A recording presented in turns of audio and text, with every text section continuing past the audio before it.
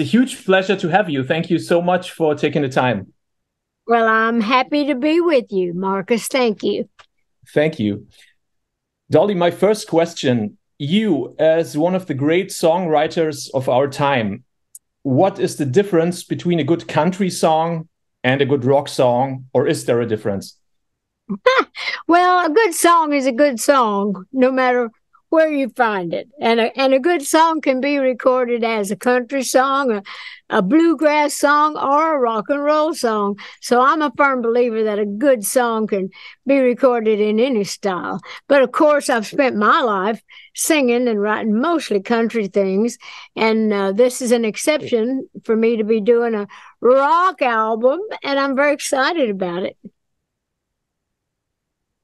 Now you are an inductee of the Songwriters Hall of Fame, of the Country Music Hall of Fame, and of the Gospel Hall of Fame.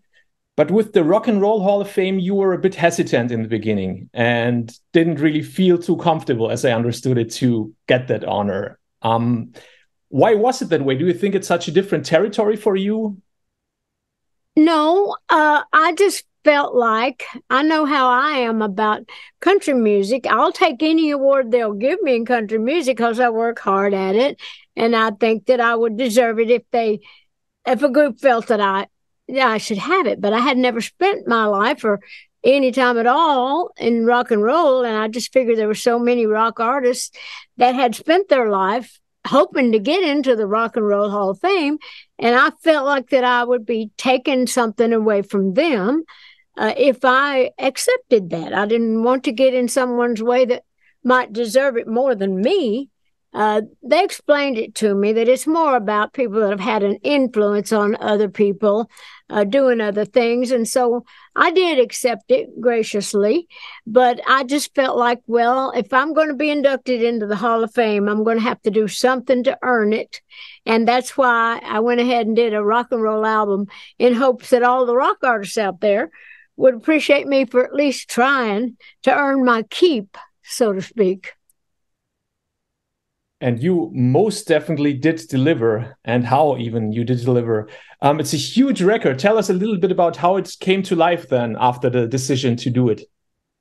Well, I did mention the night I got inducted into the Hall of Fame, and I wrote a little song just for the occasion about that. I grew up loving Elvis, and all the people back then, even in country, we loved Elvis, and all the, Carl Perkins, Jerry Lee Lewis, and all those people that were rocking, but we kind of considered them still kind of country because they were country people. And so I mentioned that in the song. And then the night I got inducted, when I accepted it, I went up and said, hey, now that I'm in the Rock and Roll Hall of Fame, I'm going to do a rock album. Any of you rockers out there want to join me? And sure enough, a lot of them started calling, my office and trying to get in touch with me saying, if you're serious about doing an album, we'd like to be part of it. And then some I called myself, and all of them said yes. Some of them couldn't do it because of scheduling and our timing, but nobody said no. So I felt very honored about that they were so willing to sing with me on it. Yeah, everybody seemed psyched. Peter Frampton told a story that as soon as he heard you were doing a record, he reached out to your folks just to do a guitar solo on it and ended up on 2 songs. Yeah, he did. And he's great. I've always loved him. And we sang together on one of his songs, but he played guitar on the very song that I did with Paul McCartney and Ringo Starr. Peter played the guitar on that as well, and Mick Fleetwood played percussion, and so we really had a star-studded song on that one. And Paul McCartney not only sang, but he played piano. And so Peter, I just really got to loving him because he was so sweet and so generous, and they all were generous with their talent and their time. Yeah, alone that lineup of that song, you, McCartney, Starr, sounds surreal even if you just read it on paper. Yeah, well, that meant a lot to me that he was willing to do it. I asked him if he would just sing on it, and he said, well, yes, I'll sing and I'll play if you want me to. And I said, well, I want you to, of course. So anyway, that was great, to having singing. I always loved the song, Let It Be. And that song spoke to me. So I love that. But we had so many great artists like Elton John singing one of my favorites of his, the Don't Let the Sun Go Down on Me. I love that song. And through the years, I've often worked backstage or backstage with him, and we'd start singing together in the dressing room, some of the old classic country songs. So I knew our voices sounded great. And when I asked if he would sing, he said, absolutely, I wouldn't miss it. So I was very touched by all of that. How did the collaborations, how did they happen? Were you always in the same room? Did you meet up with, let's say, McCartney or Debbie Harry or all the other people on it? I did not get to be in the studio with all of them, but I did get to be in the studio with Deborah Harry, and she is the sweetest thing. We had a wonderful day, recording and working on the Heart of Glass, which has always been one of my favorite songs ever. And I just loved her. And I worked with her in the studio, worked with Stevie Nicks. We worked in the studio. John Fogerty, we worked in the studio together, which is nice to be able to be in the studio. But so many of the people weren't able to do it. So anymore, you can record anyway, somebody be in their studio and in London, and they can do their part and send it back, and then you work it all. I go back in and maybe sing some different harmonies and things with them. So it's amazing how you can do it, but I loved it when I got to be in the studio with several of them. You are obviously one of the most covered artists in the world, but when you cover songs, when you play the material of other people, how do you approach it, and what does a good cover version make? Well, I just wanted to be true to the song, and I'm known as a stylist, and nobody's ever heard me sing many songs except the songs that I've written or just original someone else's songs that I did the recording of. So more than anything, I wanted to sing it good. I wanted the rock field, the rock artists to be proud of me. I wanted them to say, yeah, she killed it. Wow, she did a good job on that. I wanted to do it really good because I had a lot on the line. I was a little nervous about it, hoping that I could do good. And I gave it my all. I sang my heart out because I wanted to make any artist that I was covering their song, I wanted them to say, wow, I'm proud of that. That's really good. So it took a lot, but I have, as they call, good pipes, meaning that I have a high range, a good range, but I have my own little style of doing things, but I tried not to be so stylized with these songs. I tried to sing them as best I could, with the right melodies, and not do as much as I normally do on my own stuff where I can just go do whatever I please, and I can, in country music, you can phrase it however you want, and it doesn't always have to fall right in the pocket. But with rock, I realize you got to be, you really need to do it right. It was a whole nother world. I have to honestly say it was more involved than I thought that it was going to be. But I had good people. I had Kent Wells, who produced the album. He's been my guitar player and my musical director for 30 some years. And a girl that works with him is a rock chick. And so she helped me a lot, with some of the, the phrasing to say, well, I don't, people don't like, they like, if people hear the song, they want it to be like what they know. So I had some good guidance, on just how to go about doing a rock record. You just mentioned that you hoped the people who wrote the songs would be proud. I wanted to ask you, when you hear cover versions of people playing your songs, do you feel that sense of pride? No, I always enjoy any version of any song that I've written. I'm more intrigued with how other people interpret the song. So I've never heard a song of mine that I didn't think, wow, I never thought of it being done that way. Or, it's like, wow, that's different. But I always like it. And so, but you never know how people are going to feel about their songs, because you can be very possessive because they're like your children. You know, you don't want to, as long as they don't just change your melody completely or add new words, you don't like that as a writer unless you get permission to do that, or okay it at least to say. But everybody so far has seemed to be proud of what I've done. You know, when I would sing with the people, they said, that's a really, you know, a really good version. They said it inspired me, you know, to sing. So that made me feel good. Any comment that I get, you know, on the performance makes me go, whew, you know, like one of those, like, wow, well, I'm glad about that, because you never know what people are going to think. I just hope the fans enjoy it as well. And I'm sure everybody did. I was wondering, Stairway to Heaven is a song that you have already performed and recorded as a bluegrass version. I know that your husband said, but that's not the real thing. And you kind of said you promised him to do a rock version. Can you talk a bit about how that song came to be, what it means to you?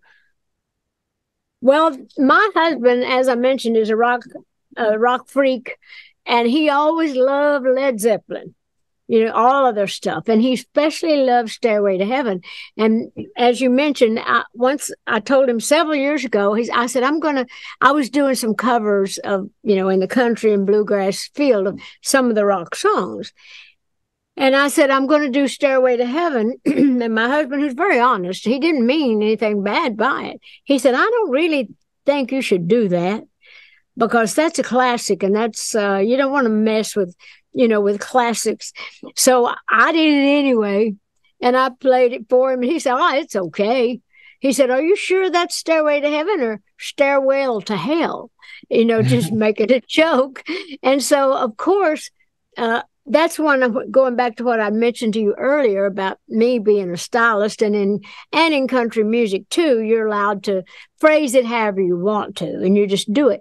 But I wanted to do it true to form. I wanted to do Stairway to Heaven just like it was, you know, done. Only, of course, with my voice and with what I could do with it, but I wanted it to be what people would expect, not changing it around or not doing it in a different style. So I did that, and my husband, you know, after I played him the album, you know, he's kind of a quiet guy. He doesn't say a whole lot anyway. But when I finished, he never said a word the whole time I was playing it. And after it was done, he said, you know, that's pretty good. So to me, that was like somebody else just, you know, jumping up and down and saying, oh, wow, that's the best thing I ever heard. For him to say it's pretty good, you know, meant that it's good. So I felt good about that. I wanted to please him, I think, more than anybody else. Yeah, that is quite a compliment then. For Stairway to Heaven, for this record, you didn't only reunite the Beatles, you also, I think, tried to reunite parts of Led Zeppelin for this, right? You wanted initially to have a Page and Plant play on it. I did. I sent it over to Robert Plant for him. I thought maybe he could come and do some of the little things with me. He said, it's too good. I'm not going to mess with it. I love what you've done, and I don't think I can compliment it, but I'm going to love listening to it. So he was very complimentary, but he didn't think that and it was in a different key too. You know, I'd already recorded it. And so he said, he said, I would be happy to do it if I thought I could add anything to it, but I don't think I can, because you've done a good job of it. That's what I meant by having the artist, you know, say that it's good, or the original singers. And then Jimmy Page, who I love, I had hoped that he would do it. And I never did hear back if he was going to do it until I ran out of time, because we're doing the 4 vinyls, because I did 30 songs, and we're doing vinyls, and we had a deadline of when we had to finish. And by the time we got to that, I never had heard back, you know, from Jimmy about it. So I'd like to think he wanted to do it, but I never did hear back. When you hear the term rock star, who do you think of first? Who comes to your mind when I say rock star? Well, I probably think of, although he's not considered the rock star, I think of the Rocket Man, like the rock star. I think of Elton, and I was so happy to get to sing with him on the record, too. But there are so many greats. Steven Tyler, I love Steven Tyler, and he sang with me on one of my original songs, a song I wrote with Kent Wells, the producer.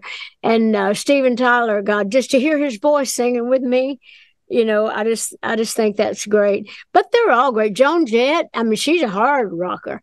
And the Black Hearts, I sang on her song, I Hate Myself for Loving You, and she sang with me on it. So I don't know, there's so many of them. My husband thinks of Led Zeppelin, but then again, he likes Bachman Turner Overdrive, and he likes AC/DC and all the hard rockers. So it's hard to say which ones they're all great.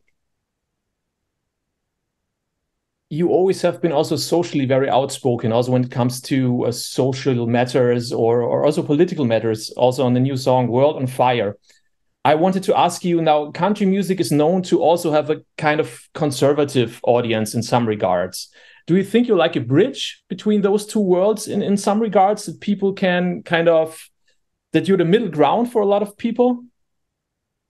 Well, I do think I'm a middle ground, because in that particular song, I felt very led and guided to write that song because of the shape that the world is in.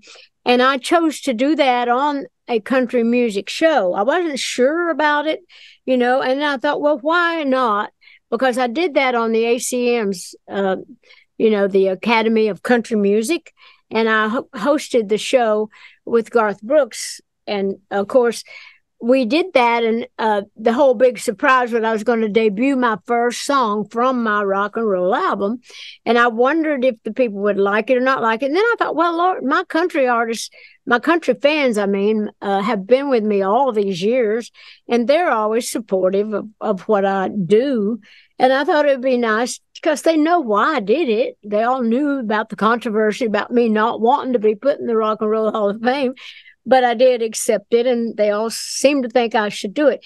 But anyway, that particular song, I do think that, kind of bridged a gap in between country and rock in the way that I did it, and for the message that I was trying to relay, because country people feel the same way about everybody else in this world, whether you be rock and roll or anything. This world's in a sad shape because of how people are not trying hard enough, not loving enough, not caring enough to even try. So I just felt like that particular song was the one I wanted to debut, to be the first thing on the rock album, to just kind of speak to the world, not just the country world or the rock world, but just to everybody that might listen to it. So I'd like to think with my personality, as long as I've been around, as many things as I've done in the movies and all that people will listen to me, because they know me so well. I'm like a member of people's family. And so I do think that there is some sort of a bridge there for me. My last question is, a while ago you said that you really don't want to tour anymore. I think your last bigger tour was in 2016, I think. Has that opinion changed, or is it still no big tour? And can we maybe expect a world tour also in Europe or something? Well, at this time, I'm not touring. My husband and I are getting older now. My husband just turned 81, and I don't want to tour like I used to. I mean, I'm 77, and here I am, a rock star at 77. But anyway, I enjoyed it when I did tour. But as I've mentioned to many people, it's a long, hard job to tour. You got to work on at least 6 months, setting it up to do a world tour, for your rehearsals, not to mention all the production managers and people having to make all the arrangements and all. But it's just a 6 months to even get ready to do it. And then in order to make your money back, you got to stay on the road, at least on tour for at least 6 months. to a year after you start touring in order to really do what you'd hope to do. So I'm not willing to stay gone from home that long anymore. And I have so many other things I'm interested in, so many more business things, and my writing, and I'm doing more TV, doing more movies. So I will do a few shows here and there now and then, maybe a long weekend here and there. But I don't plan to tour with this rock album. But never say never, as they say. I don't plan to tour right now, but who knows? When I'm about 100, I might tour again. We're going to keep our fingers crossed. But I would like to come do some shows, though, in different places, to do just a few shows, because we do have a show worked up. It wouldn't take as much to go do like a week or, tour, just do some hot spots, as they say, London, come to Germany, and then, do a few things, just, maybe a weekend or something at some big theater or some big venue. But touring, I don't plan to be doing that. Okay. Dolly, thank you so much for taking time to talk to us. It was a huge pleasure. Thank you so much. And I'll see you whether on tour or just doing a show here and there. Hopefully now and then. Somewhere. Okay. Thank you. Thank you. Goodbye. Take care. Bye.